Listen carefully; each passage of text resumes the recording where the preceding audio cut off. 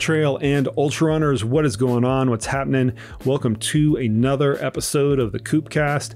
As always, I am your humble host, Coach Jason Koop. I'm excited everybody is here with me today. This week, we have another nutrition-focused podcast. It seems that is the theme, which is all very appropriate right now, given people are ramping up their training for this year's upcoming races. Y'all will remember last week, we spoke with Meredith Terranova about how to practically implement your racing and your training nutrition. And this week we switch gears and we talk a little bit more about the science behind it.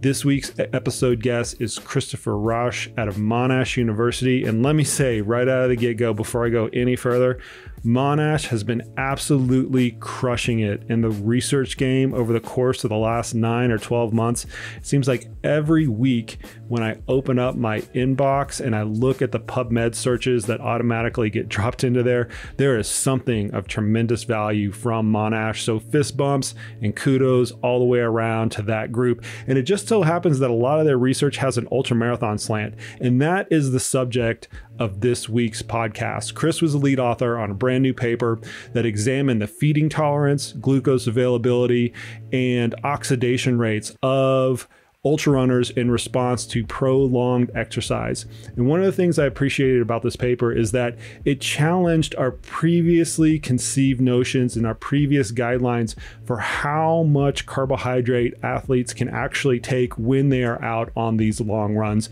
And I do think that if you listen a little bit to this podcast and some of our previous guests that we have had about this subject, one of the things that rings true is that we do need to keep a cap on how much we are eating and drinking out there on the course. And it might fly in the face of some of the standard recommendations that are floating out there. I'll let the conversation speak for itself. I hope everybody listening out there gets something out of this conversation. I certainly did as a coach, and it's something that I'm going to start to implement with my athletes as well. So with that as a backdrop, I'm going to get right out of the way. Here's my conversation with Chris Rauch out of Monash University. You guys have been killing it over there at Monash University. Like, what is in the water there where you guys keep cranking out all this research? I was telling a friend of mine earlier today, I have 3 different PubMed searches set up for different like keywords and things like that I get auto dumped into my inbox. You guys take up like 60% of whatever I'm getting emailed on. So I don't know what to attribute that to. Yes, we have a lot of studies on, and it's really just exploded. Like since our first gut study that we did a number of years ago. It's just kept growing and growing, and it just always seems to keep moving forward. Like we always answer some questions, but then a whole heap of new questions emerge, and then we pursue those. Which brings a real problem for us with recruitment. You just run out of subjects. Yeah. I mean, when you think about it, there's only so many people that are willing to run 3 hours on a treadmill in a lab and have all this stuff done to them. So that is a challenge, especially at the moment with coming out of the whole COVID thing. Yeah. Well, I mean, you've been in academia for long enough, and I've been coaching for long enough to kind of realize that, especially in an ultramarathon perspective, or even if we use Ironman as a little bit of a surrogate to that, since it's more commonly studied, the number of people that are willing to do something like that has actually been on the rise. I mean, we can actually recruit people to run 3 or 4 hours on a treadmill or be on a bike for 5 or 6 hours, where seems like 10 years ago that was like, they'd look at you like you're an alien or something like that. Well, not only that, Jason, I even get paying clients to do this. So out of our research, we've actually developed an exercise clinic. So because so many of our participants from research, we gave them feedback from our findings, and they went on and won races, or in the very least had big improvements And we thought, actually, we should be selling this service. So Mm. alongside the research, we've also got the sports clinic where we use our research protocols, and people pay a lot of money for it. Yeah, and I have an athlete that has actually utilized it as well, and it's one of those things where I've just come to know just through this podcast and you guys' research, that I can trust what's going on there. So I have no hesitation sending an athlete over there for whatever protocol it is, whether it's a heat protocol or nutrition protocol or whatever, because I've seen all of the research. And yes, I realize that it's going to be, that the protocols and things like that are going to be a little bit different in a commercial application, so to speak. But I'm this is completely outside of what we were going to talk about. That's totally fine. I'm really heartened to see that, because a lot of times there's this missing gap between academia and reality, in terms of what athletes are actually going to use. And I actually like seeing this change where a lot of uh, universities and research institutions are starting to also bring in this more, I'm going to say the word commercial, but people are going to get mad at me because it makes it sound bad or something like that. But this more kind of commercial side to it, where they're bringing in the public for like paid services, essentially. Yeah, yeah, look, absolutely. And I mean, yeah, if you don't like that, and I guess I have to qualify that when you say commercial, and I say people pay a lot of money for it. As far as the uni's concerned, it really is just cost recovery. We Yeah, do it as yeah, a service, yeah, but it's expensive to run a university lab. It's expensive to run the bloods and yeah. and the time and everything and insurance and all the stuff that happens in the background. So it really just costs recovery from us, but as far as the exercise clinic is concerned. The other thing I'd like to say, sort of building on what you've said there, is one thing, or one direction a lot of research is taking, is that it is more real world, and Mm, the word they like to use is translational. yeah. It's all very well saying, oh, that's interesting, but how does that apply in the real world? Yeah, I've gotten, not that I'm getting sick of it, but I'm going to use that phrasing anyway. I'm kind of getting sick of the mechanistic studies. Like, because I've just Yeah, seen them so much. I'm like, okay, I understand this biochemical pathway. I understand that this is going to happen when you're metabolizing that, and show me the real world application. And where we're starting to see it a lot in training right now is in like training interventions, right? So the whole mm, polarized versus pyramidal training. I had somebody on my yeah. podcast recently where we I talked about listened that. to that one recently. Yeah, it's Yeah, fantastic. Yeah. where that's the way that Luca is actually taking his research as well, where there are these big Mm. training intervention designs, which are complicated to get off the ground for a whole host of reasons. But seeing what the actual practical outcomes are of hey, this person's going to train like this, they're going to do high volume, this person's going to do low volume, and we're going to see which one wins, essentially. I think that is the stuff that is ultimately cool at the end of the day.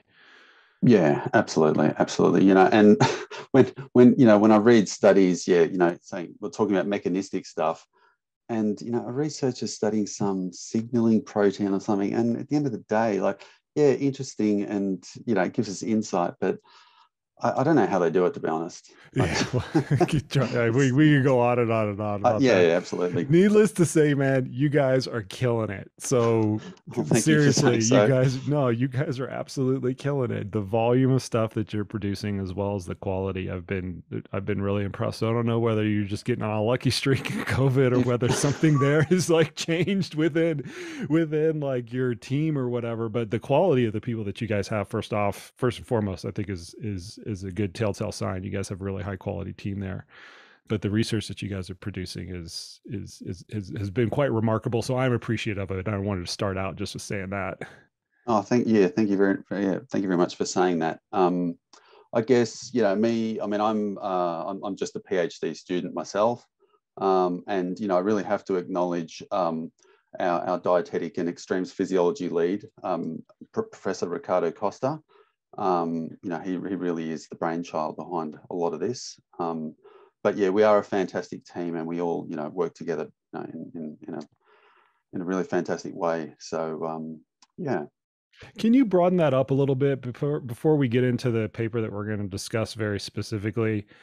I'd like for the listeners to kind of understand the team there and what some of the focus points of that team are. We mentioned, Al McCubbin, who's been on this podcast before, and I'll leave a link in the show notes to that. But can you just give a broad overview on some of the things that you guys are studying as a group?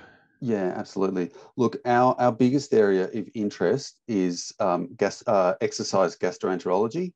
So basically, it is how the gastrointestinal tract or the gut responds to the stress of exercise.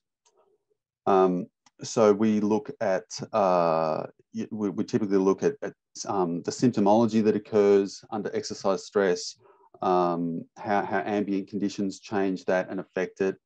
We look at markers of damage, so actual intestinal damage. Yeah, what else can I say? So our research has uncovered pathways for these. So the term used is exercise-associated gastrointestinal syndrome. So there's no one causal thing. We've identified causal pathways, and there's so much interest in it because we're now finding links to the clinical arena, because we have in our ultramarathon runners, and especially in the heat, all this gut stress. So the perturbations, the damage, etc. But it's very close. It very closely resembles what happens in a clinical state. Like if someone has inflammatory bowel disease or uncontrolled celiac, that sort of thing. And so, yeah, we're really branching out into diverse areas, all related to gut. Which is really neat because normally it's the other way around, right? Normally, a lot of what we are informed about on the athletic side comes from the clinical side. And I always use this analogy of the Normatec boots, right? Which were previously used for diabetic patients and trying to increase circulation with people with diabetes. It all of a sudden migrated into the athletic field as a way to apparently recover more quickly or better after hard workouts. So the fact that you guys are doing it in the opposite fashion is actually kind of neat. I can kind of summarize it like this though.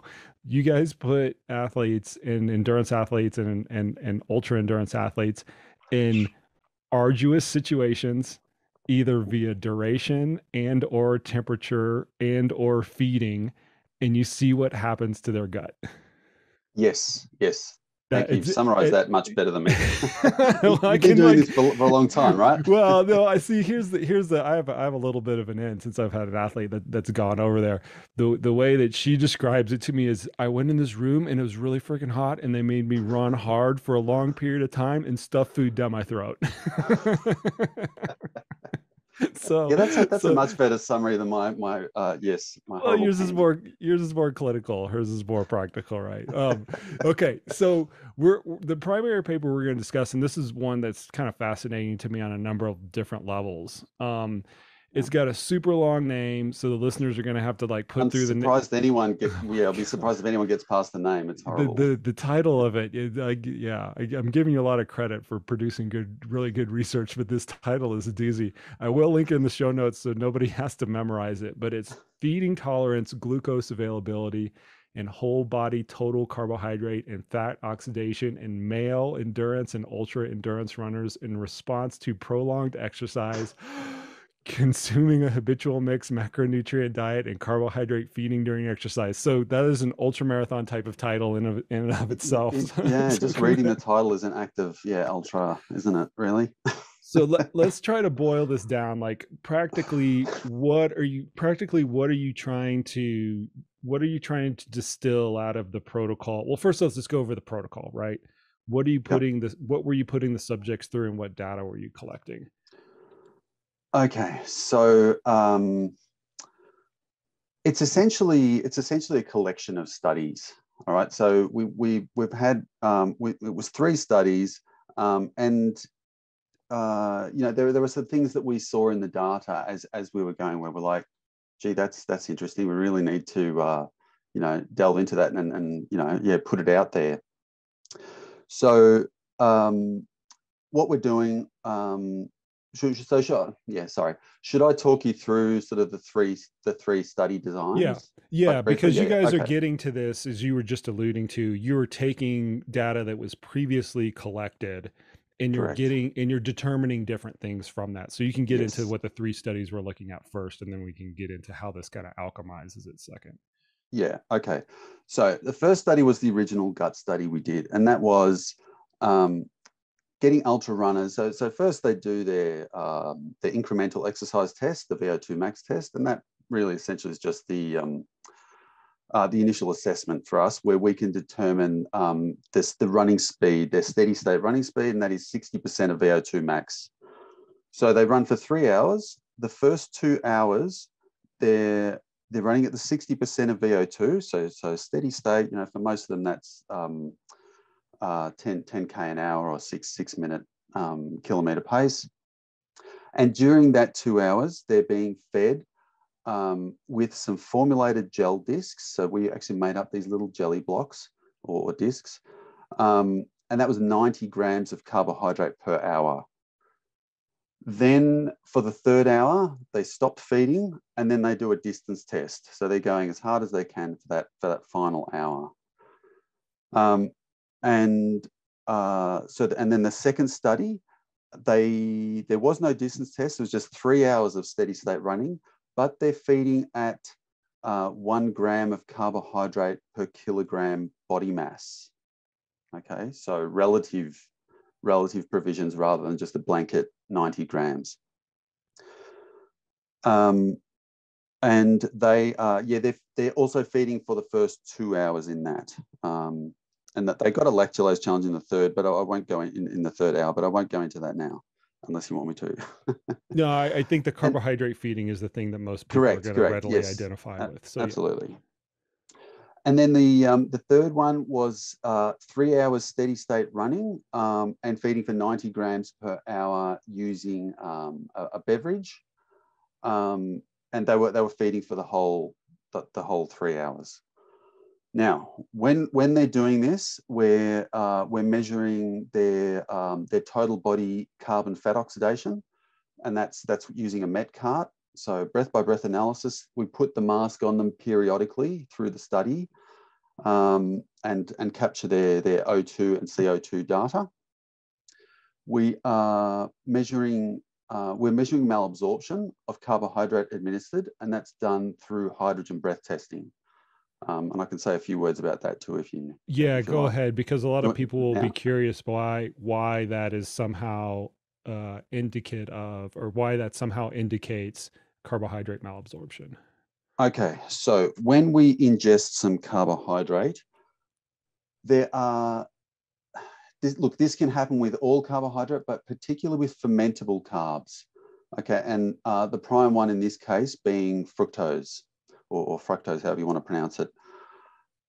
That is by definition poorly absorbed in the small intestine. So your intestine takes it up, but some of it passes through undigested into the large bowel where it ferments. When it ferments, your gut bacteria release hydrogen and methane in the process. But the gas we're really interested in is hydrogen in this case. That gas then diffuses through the gut lumen and into the blood, and then we excrete it out of the lungs. So when we measure breath bags, we're measuring parts per million of hydrogen produced, and that's coming out via that mechanism.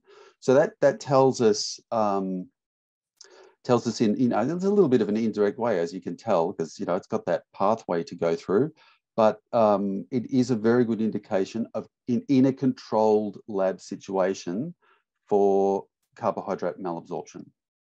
Does that all make sense? That's perfect, because Excellent. A lot of times when we just go out and spout out, oh, we're measuring this because it's poof, it's an indicator of that. If you very simplistically describe, as you did, why that is then the case, then people will go ahead and make the link. Okay, it's just undigested fructose, right? Undigested carbohydrate that we're now then detecting in the breath. Correct. Yes. So you've got these three groups. You have these three studies that are going through a 3-hour exercise test. at a moderate intensity, 60% of Correct. VO2 Yeah, yeah. max. They're getting Typical for fed, ultra marathon runners. Yeah. yeah, which very typical training pace Mhm. for ultra marathon runners, and I would say typical race pace for some ultra marathons. So very practical application. You're feeding them carbohydrates at a high rate, Mhm. 90 or 70. What was the other Yeah, protocol? 76 76. was Yeah. that was the mean of the 1 gram per kilogram body mass. Okay, perfect. So those are high Yeah. rates of carbohydrate ingestion, not the I, highest we've seen, but certainly I would consider it on the high I'd side. still call it aggressive. Yes. Yeah. Aggressive. That's a good way. That's good, especially in an ultra situation. It's hard to keep that up over the course of hours and hours and Oh, hours. absolutely. Absolutely. We're also looking at their blood glucose response. So yeah, every 30 minutes, we get them to stop for a few seconds, do a finger prick, check their blood glucose.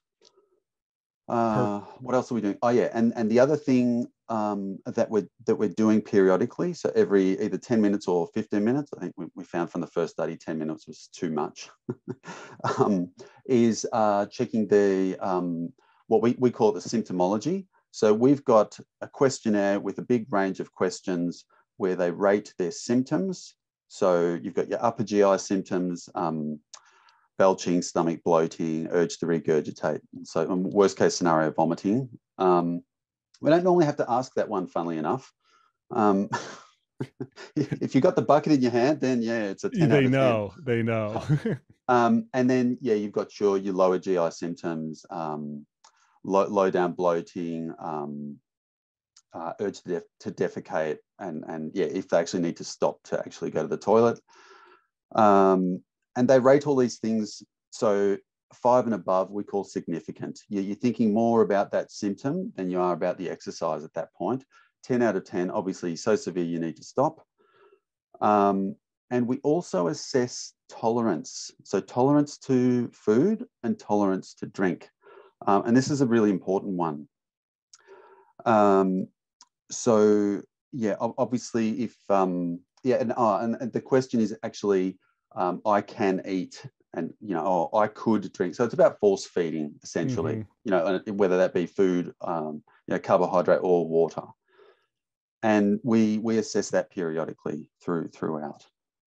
So let's kind of dive into what the significant findings were, and I'll let you take the lead on kind of what category of the things that you just mentioned you think are the most significant to initially talk about, and what some of those practical applications are. Because I found a lot of different nuggets as I was moving through this. But I want to hear from you, like when you guys are you're essentially uncovering information that was in previous studies that wasn't really analyzed or thought about in the same way. Yeah. I remember seeing the original studies coming out and having something in the back of my mind going, oh wow, I wonder about this, I wonder about that. And this study kind of uncovers a lot of that. So I want you to take us through, like, as the researcher, the person who's analyzing this data, what things were sticking out to you as the significant findings from looking at these three previous pieces of research and analyzing it in a little bit of a different way. Okay. You're going to have to guide me through this a bit too, Jason, because I'm going to go off track and lose my That's path. fine. So That's totally fine. and what I did is sort of, in preparation for this interview, I sort of wrote down the key findings from results, because there's so much data in there. Yeah. But the way you've just posed that question makes me think, should I even talk you through that first? I guess, yeah. For a lot of people, this 90 grams an hour, if they're running, is a real problem. Yeah. All right, that was something that was really quite obvious to us in the very first gut study. And because we're taking these multiple measures, across all these different things that all relate, they all come back to your ability to keep running at your race pace. They all give this sort of quite consistent picture that for so many people, 90 grams an hour is just not appropriate. let's put a pin in that really quick and kind of go back to the Yeah. history of that, right? Because Yes. I Yes. remember I remember when these recommendations were initially formulated, and shout out to somebody that you and I know quite well, Asker Jukendrup, who pioneered a lot of Mm, this research, yeah. and it was done largely through the mechanism of transport.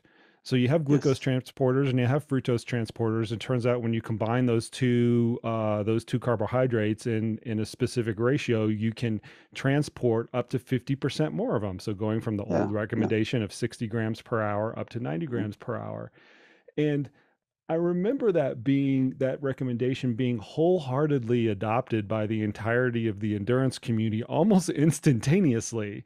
And it was kind of a mm, weird phenomenon because it was initially based off of this transporter theory that had been researched, right?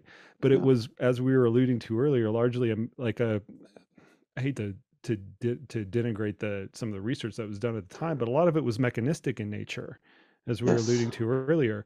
When we go into the practical realm, and this is my realm, I work with athletes on a day-to-day basis. I was getting the same feedback that you are now finding in the lab, that it's just Mm, simply not tolerable either after a certain duration or yes. underneath certain conditions, heat, extreme stress, Yeah. hours after hours after hours, the arduous conditions that you've set your lab up, that you've kind of set your lab up to be. And now we're kind of coming full circle back to these original recommendations, saying, okay, we need to make sure that they're couched in the right context when we're delivering Mm. this advice. Yeah. Yeah. Look, absolutely. Absolutely. Yeah, and and also the idea that the body, the size of the person doesn't matter. I mean that Right. and to say, oh, there was in that those like, and I wholeheartedly agree with you. Like, I have so much respect for the research that Asker did and uncovering those mechanisms. Um, but it's important to remember a lot of that work was done in elite male cyclists, and I mean, our elite male cyclists, that they all sort of very closely within a certain height and weight. There's not They're very not homogenous. yeah, yeah, very Yeah. homogenous Yeah. group. Yeah. Um, Whereas in ultra marathon, you might have some big guys that are 80 plus kilos, if not more, and then you might have a 52 kilogram female, and feeding them the same amount, it just doesn't make sense, does it? But also the modality makes it less tolerance as well, right? And Just absolutely, simply, yes, jostling up and down in a running motion correct. versus sitting on the bike is absolutely. And I think this was underappreciated in the early 2000s when a lot of this was pioneered. Mm, The modality seems to matter a whole lot more than we had initially thought, and this type of research is correct. starting to uncover that, where 90 grams or even 76 grams, which should be relatively tolerable underneath some study conditions, are now becoming quite intolerable underneath the conditions that you guys are asking these subjects to perform under.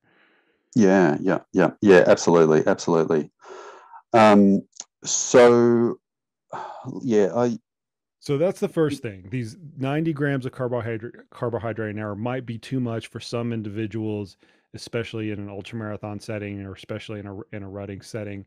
And that's showing up in both the hydrogen that you're measuring in the breath and that's in the yes, that's what I was subjective just feedback, or both. yes, correct, correct. So in the hydrogen response, we had 38% of participants showing a breath hydrogen response indicative of malabsorption.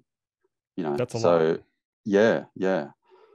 Um, in terms of yeah, feeding tolerance as well. So at the 90 grams for both studies, slightly different protocols, but they both showed the same thing, that the tolerance is really quite poor. And Um, is do you attribute that, since it is a little, I'm not going to say a deviation, but it is a little bit of a deviation from what we would consider certainly a maximum tolerance.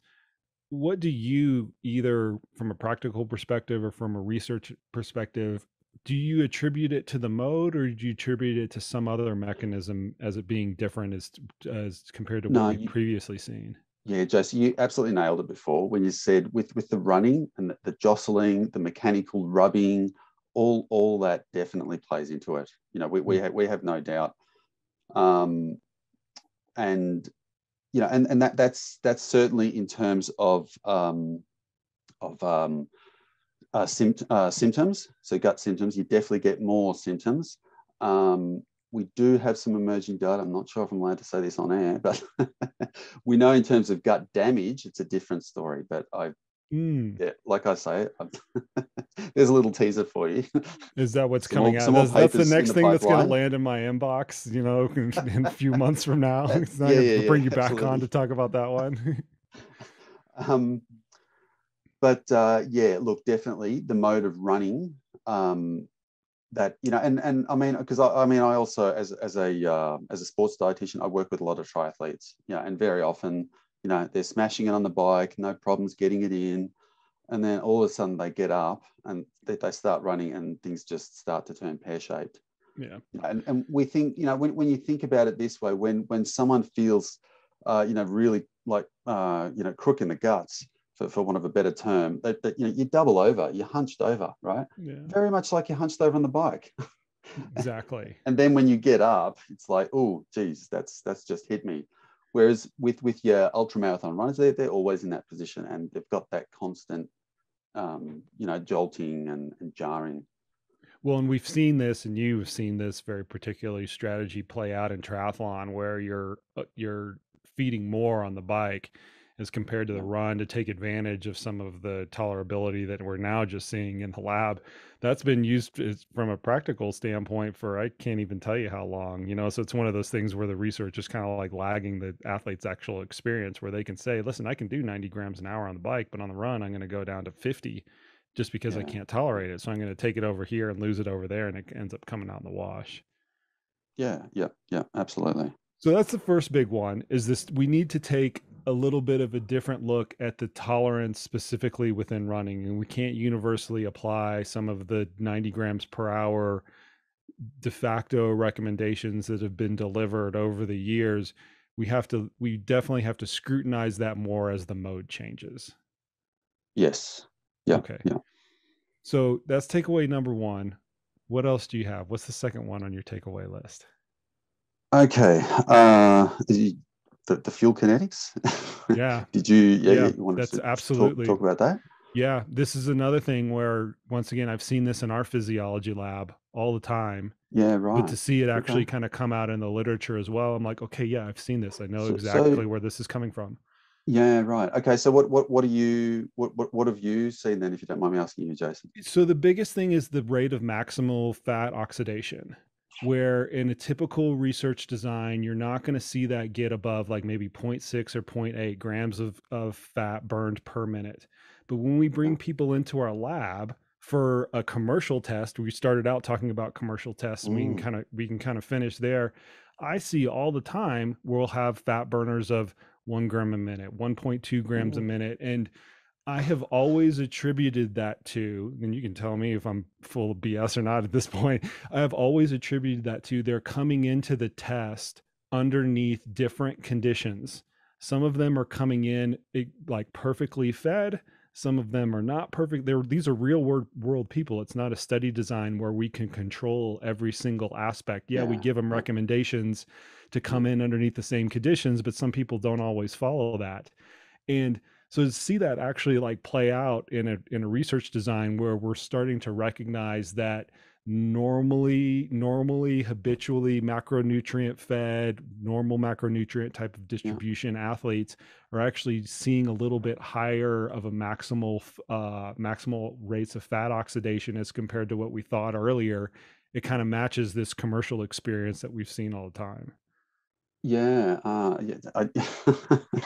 That's actually fantastic to hear you say that, Jason. And I didn't. Yeah, I probably should have done my homework, but I didn't realize you will also do this sort of testing in in the lab. Very standard. So just to give you a little bit of a background, because we can kind of ping off of this. So we use Mhm. the United States Olympic Committee protocol. So 3-minute incremental ramp test with a Yeah. break between the threshold component and the VO2 max component. And I'm not going to bore the Mhm. listeners with what that Yeah. protocol, looks Yeah, like, that's but fine. Yeah. Yeah. we're testing at different intensities, I guess is what I'm saying. But it's Yes. two separate tests separated by 10 minutes that tests both for the threshold component and Yeah. for the VO2 max component. And we're doing full gas analysis and lactate measurements either on the bike Yeah. or on the run.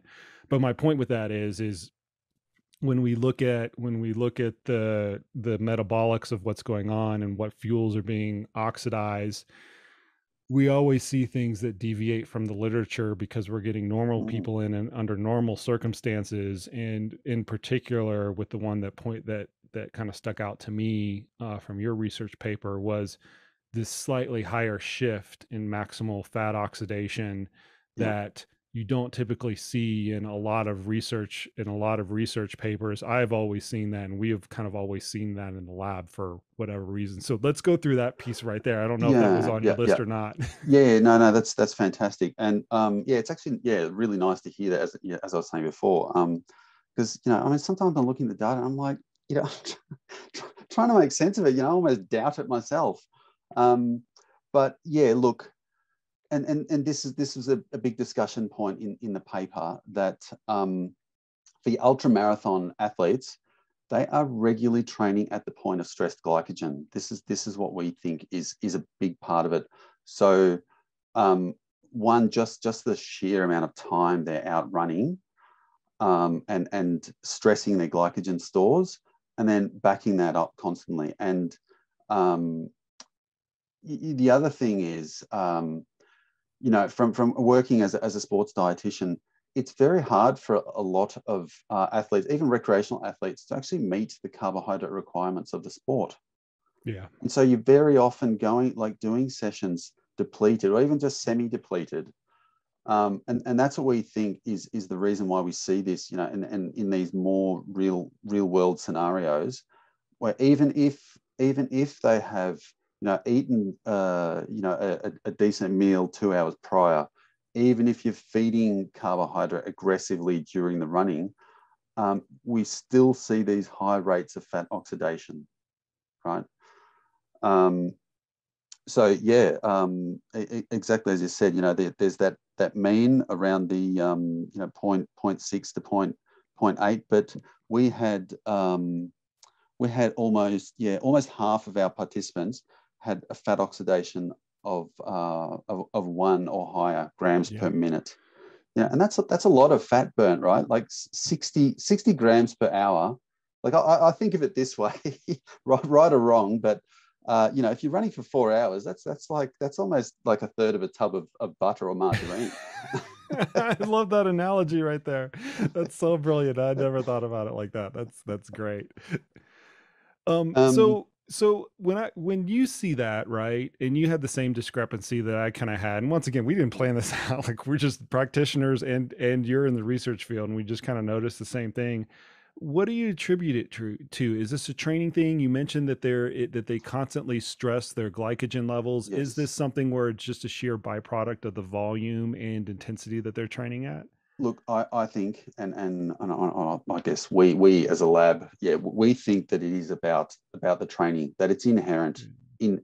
If you're doing that sort of mileage that your ultra marathoners do, this will be a byproduct of it. So here, let me ping you on this, since you also work with somebody, since you also work in a sports dietitian perspective as well. Mhm.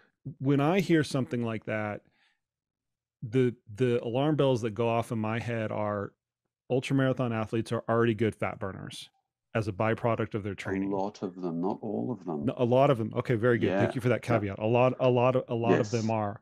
And so when we're undertaking training interventions that are intentionally designed to upregulate this thing that we're already good at, those training interventions might be misguided for those groups of people. There are all your caveats right there. But that's how I handle it from a practitioner perspective. And I'm wondering, is there a way that an athlete just out there can kind of get a fix on that, or is that a correct way to look at it? uh, Yeah, look, I think so. Um, yeah, if you think about people going, on extreme diets to try to upregulate this, um, that's good and fine. But first of all, yes, as you said, maybe you already are a really good fat burner.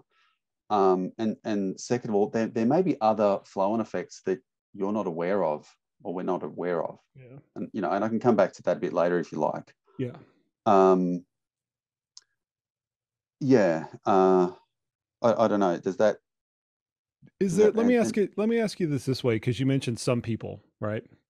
yes, yes. Can you The reason, tease out why some people are and why some people are not? um, I think, look, we when we did this research, we captured like very in a very crude way how much they're training, right? How many hours. But we're not getting the detail. We don't know how many years they've been training for, or how often they do really long sessions, and how often they back them. We don't have all that detail. So in our study where we've seen this massive variation, and I mean, like, there were a handful who actually really were not good fat burners. Yeah. Maybe they don't have the years of training behind them, or maybe so that there's that factor. Something else we've observed is there are some people where we know they do the training, like we have the full backstory. We know they are a really high level ultra runner and doing the Ks, and yet they're just inherently really good carb burners, and that's what they're good at, and that's what their body does, and they can perform really well doing that. Um,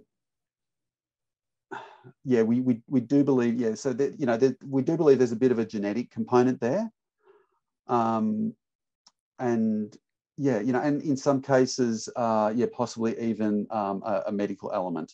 So if someone has Hmm. some autoimmune disease, that's an observation we've made.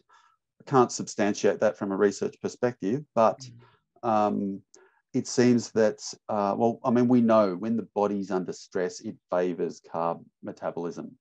Yeah. Um, so yeah, that's yeah, something we've seen. But yeah, we can, other than that, which is very broad as an answer, yeah, I don't think we can really pin that down why there is that massive variation. I think we should back up just a little bit because the listeners are going to want to know, like, who are these people? You're picking out competitive and elite marathoners and ultra marathoners, all who have a mixed macronutrient diet. And I think the carbohydrate percentage was 57%, plus or minus, Yeah, if that's right. I'm correct. Yes, Okay. yes. So not a low carbohydrate diet. I would consider that a normal No, carbohydrate diet. That absolutely. would be in line with the ISSN's recommendation of 60% carbohydrate for endurance athletes, depending upon if you want to use a periodized carbohydrate approach or whatever. But Mm, it's in the ballpark, right? Certainly not absolutely. ketogenic. It's certainly not low carb. And yet you're still seeing this wide range of maximal fat oxidation, which is the peak of how much fat you're burning on a unit time basis. Hmm. And we don't quite know why, like, how to kind of like pinpoint that down. And once again, I've mentioned the anecdote that we've seen this in our physiology lab where there's this great Mm, spread of people that are all the way down to zero point 0.4, zero point 0.5, all the way to 1.2. I think I've seen some people that are like at 1.6. Same setup. They're in a mixed macronutrient diet. They yeah, come into the lab, and I've always attributed it to an inconsistent pre-test nutrition, right? They're coming in fasted for whatever yeah. reason. Our It's first research thing in the doesn't say morning. that. Yeah. Okay. There you go. So we have Yeah, differences. yeah, We have yeah. differences there, but then there also might be some other individual components that you could test for as well. Let's go back to the discrepancy though, right? Because this is another Mm. thing I wanted to talk about. You don't see differences, fed or non-fed, in this maximal fat oxidation rate. No, no, sorry, I have to qualify that. I guess what I'm saying there is, even though they're fed, because in all our studies they're always fed. We don't do fasted. It's just not real Yeah. world. Yeah. So we think, why do that if it doesn't ever apply? Um, I mean, sometimes we make dietary changes in our studies, because we want to actually like literally bring on some gut damage. Yeah. And we know how to do that through manipulating the diet 24-hour or 3-day prior to the exercise protocol. But all but all our studies, they are fed. They're 2 hours postprandial, essentially. I get it. So you're saying you don't see still, it because of the way the research is initially set up, where I'm looking at it yeah, from, we give them that recommendation, we send out yeah, the standard lab packet and things like that. Sometimes they follow it and sometimes they come in and they haven't read a single thing. That's just real world people coming in for a test. But anyway, we can kind of get back to the study. So it seems to be though that there still are some individual components at play, because you have this standard, you have a relatively homogeneous group, as well as they're all doing the same nutritional intervention, right? They're coming into the yes, test fed, and you're feeding them a standard yeah, amount on a per unit time basis. You're still seeing this relatively big variance in maximal fat oxidation, yes, and we don't know yes. what to And attribute that to. no, unfortunately not. I mean, yeah, we're all just physiologically a little bit different, I Yeah, guess. that's true. That's true. Okay, so what were some of the other big takeaways that you could mention from analyzing all this data? Okay, so there's this other concept that is frequently cited in the literature, that exogenous carbohydrate oxidation, that the limiting factor is gut absorption. Do those words make any sense to anyone? Because it sounds ridiculous to I've me. heard it 1,000 times. I mean, Yes, your yes, you limiting have. factor is the gut. I can sit here and I can recall, I've probably got notes from conferences I've been to behind me that say exactly that. I've probably seen 100 slides with that as the title over the course of my coaching career. Yeah, and and that's frequently, like, as you've just said, that's so frequently quoted, and Yeah. I would also suggest frequently misquoted or misinterpreted. Mm. Okay, because when you stop and think about it, well, yeah, what you're eating, the uptake's limited by the gut. Okay, big deal. Well, the uptake and the metabolism of, sorry. Yeah. But in our study, we couldn't determine that. We didn't. It wasn't part of our methodology or even what we were really interested in. Because we're doing breath by breath analysis, and we didn't have any traces or anything, so we can't tell exactly what's being metabolized when we do that analysis. We just know it's this percentage of carb, this percentage of fat.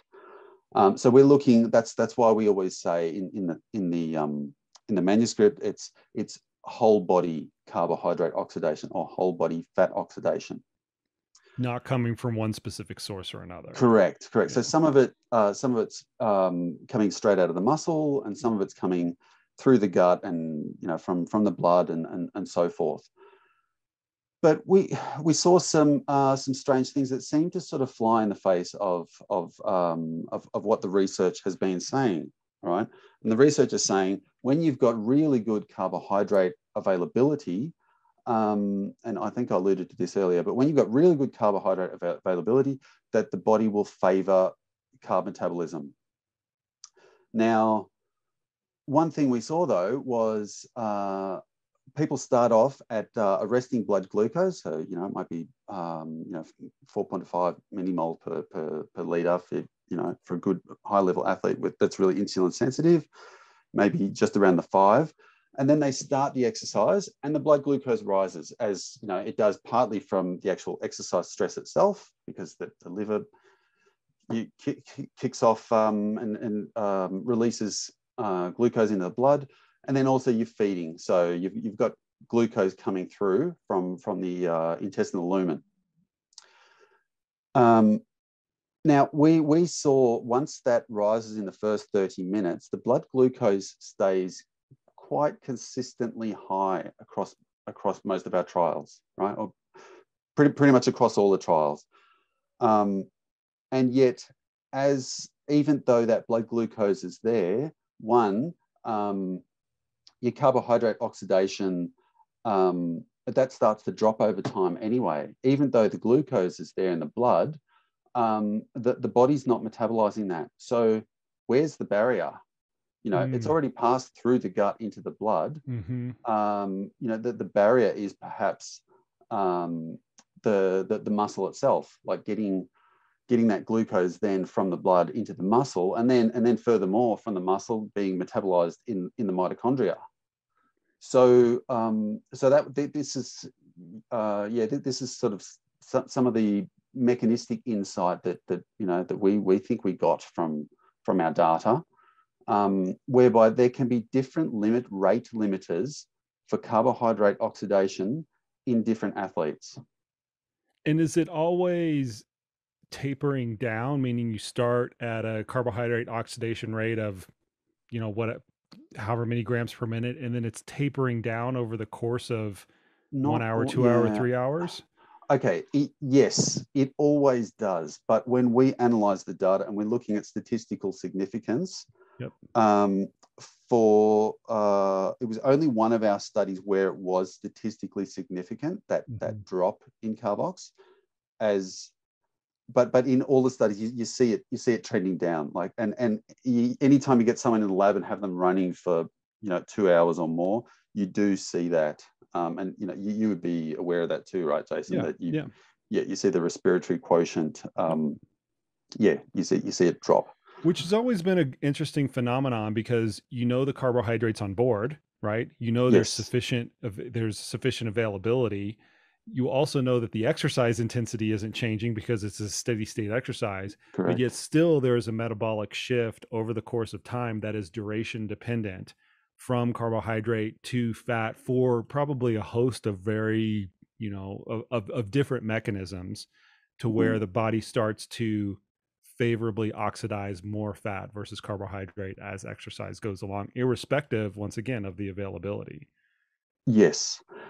And this is where we think, we think we know, and it's also like beyond this study and looking at the clinic stuff that we do, the actual caliber of the athlete we think plays a big part here. Oh, really? So absolutely, and it fits in with an earlier study, which was always cited as a gut training study, even though there was no gut training protocol. But they had one group of athletes where they gave them really high carbohydrate diet during an intense training period, and the other ones not so high. And the increased carbohydrate oxidation rate seen in the high carb group was seen as the reason that they were oxidizing more carbohydrate. I hope I'm not getting too technical here. I'll bring it back. No, that's good. So what we see in the lab, get an Olympian on the treadmill and give them this same massive dose of carbohydrate. I called it aggressive before, the 90 grams, and they just take it up, and as soon as it's in the blood, bang, it gets sucked into the muscle and and oxidized. So this Olympic athlete, we see the blood glucose, it barely got over like 4.5 millimolars, right? Even at 90 grams, right? And just smashing it on the treadmill. And yet these more recreational athletes, it hangs around in the blood more before it gets taken up, and that's even when they increase the intensity. Do you think that's that's a benefit of just their training, because they're doing more high intensity training, and then they have the kind of the biochemical capabilities of transporting all that glucose into the muscle? Absolutely. Yes. Yeah. They're just they're so well adapted at just taking up carbohydrate and burning it. So Well, this is cool. So you've got this piece of research, right, that challenged some of our previous notions on fueling, particularly around the modality, challenged some of the notions on the proportion of carbohydrate versus fat that could be burned, especially when you're looking at it from a duration perspective. give the listeners and give myself, this is just totally selfish at this point, so I'll totally admit it. The listeners will care, but I'll care more. What's coming down the pipeline? Like, what questions are you trying to get answers to in the future, and what do you think is like left? What do you think needs to be researched next? Okay. Yeah, there's oh geez, there's so much coming through. I If you guess want to take anything out afterwards, I'll be more than I'll happy just to I'll take just it out vomit post everything out production. then, Jason, and then later I go, oh, I shouldn't have said that. It's all good. It's like you'll have. I'll tell you right now. The listeners love Well, this look, kind of back and forth. You'll have 2 weeks between. No, wait, 2 weeks between when we record this and when you can redact anything. So go have a field day with it. I don't think we'll need to do that. I guess. So what's coming through? Okay, so we're very interested in gut microbiome. Yeah. So and that's something that's so heavily researched at the moment. And I mean, if you want to know my personal opinion, I'm not speaking on behalf of the university. And this is my personal opinion.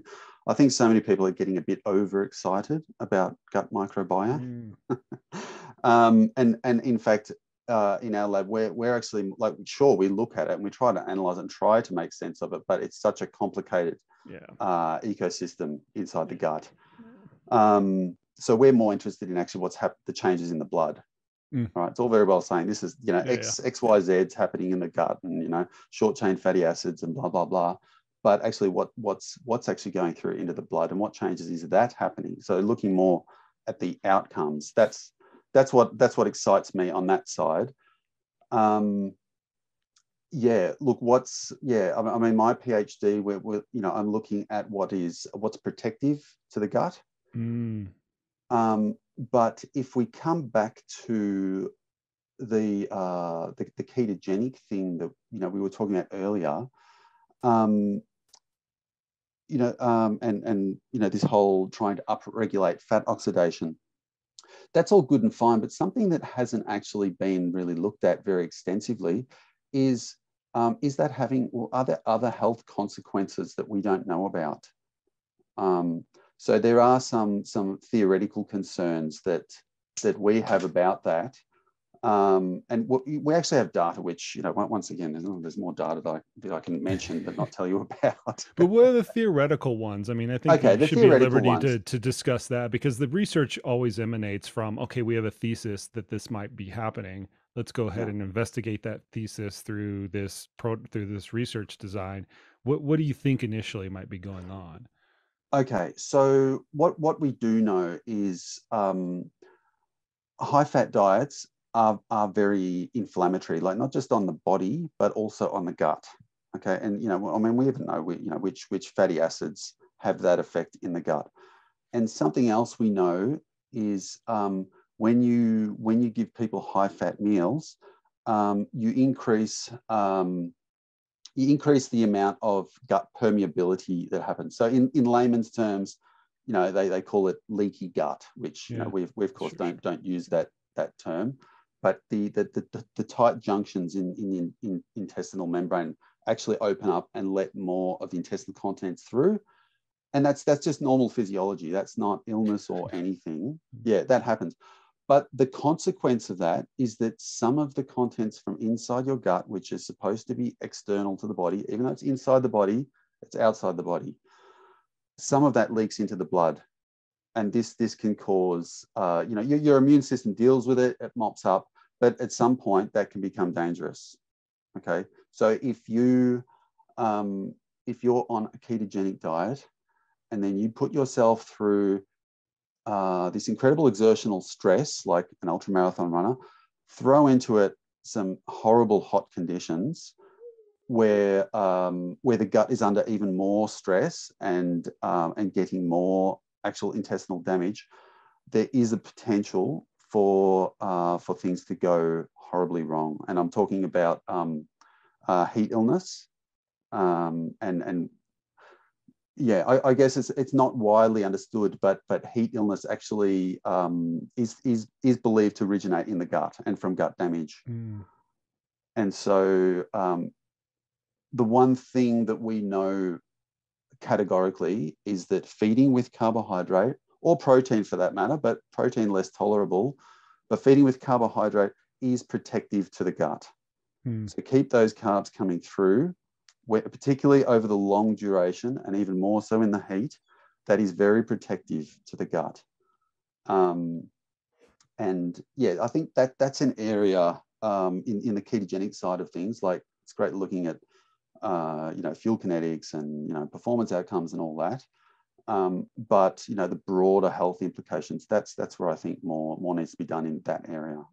I think the time is ripe for that, because the initial investigations were all around fuel kinetics. I mean, going back to the old, Finney studies. And it takes time to do the more nuanced, hey, what are the tertiary and second stream and third stream types of effects of these diets that you were just talking about. But that kind of thought process has always been interesting to me, because we've always known some of the theoretical mechanistic underpinnings of why it might actually be true. And we started out the podcast talking about mechanistic stuff in a joking way. Maybe we'll kind of end it talking about mechanistic stuff in this way. I mean, you do have to come back to it because it does make sense, but then you have to investigate it to see if it's actually true or not, right?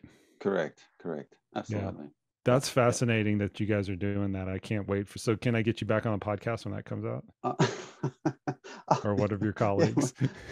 Yeah. Oh, yeah. You should. Yeah, you should get one of my colleagues on. Yeah. No, that would be great. No, don't misinterpret. I'd love to come back on. Well, we'll have you on anytime. Like I said at the beginning, man, y'all are crushing it at Monash University. Something in the water there is like putting out super volumes of studies that are all like really practical there. I appreciate your time, and I appreciate what you what you contribute to the space, because it helps people like me vastly understand not only what's going on and the weird things in our lab every so often that we see that we were joking about, but also ultimately how to help athletes perform better. And so for me to you, it's very important what you guys do. Yeah. Well, thank you very much. And yeah, thanks for having me on. I will I'll put a link to the paper that we referenced in the show notes, but is there any other way that you want to mention to the listeners of how they can get a hold of you or learn more about the lab or the research that you guys are doing? Yeah, I probably should have thought about this beforehand, shouldn't I? At this stage, I heard your guests before and they say, you can catch me on Insta or Twitter or whatever. I'm terrible on socials currently. I mean, hopefully that will change in the future. That's all good.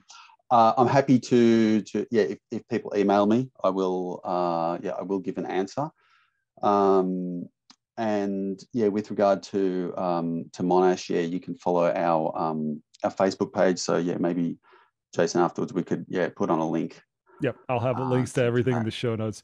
You're the second guest this week that has offered up their email address in the show notes, and I don't know if I want to do that or not. I don't know if I want to subject you to that, because you'll be surprised at some of the people that reach out to you afterwards. But hey, if you're up to it, more power to you, man. We'll get you out there in the space.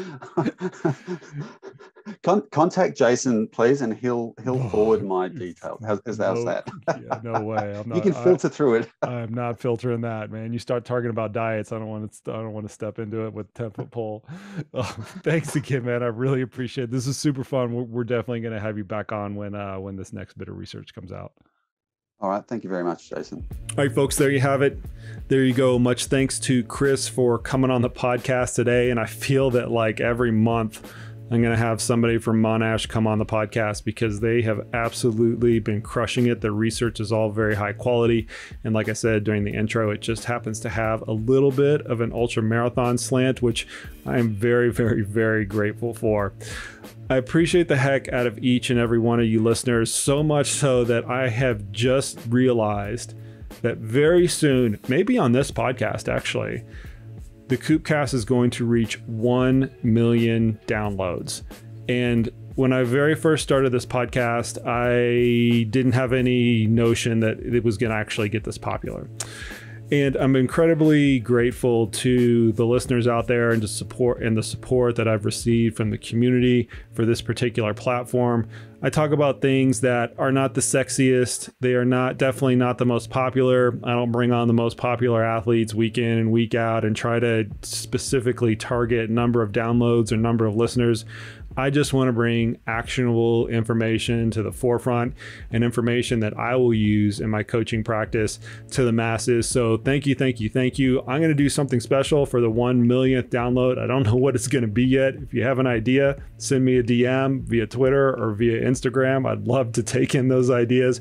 But needless to say, I am incredibly appreciative, grateful, and humbled at all of the support. If you want to support this podcast further, give it a rating or a review on Apple Podcasts. That helps it reach a much broader audience. As you guys know, there are no sponsors or endorsements on this podcast, and that, quite frankly, does limit the audience a little bit because I don't have partners pushing out my stuff, which is totally fine for me.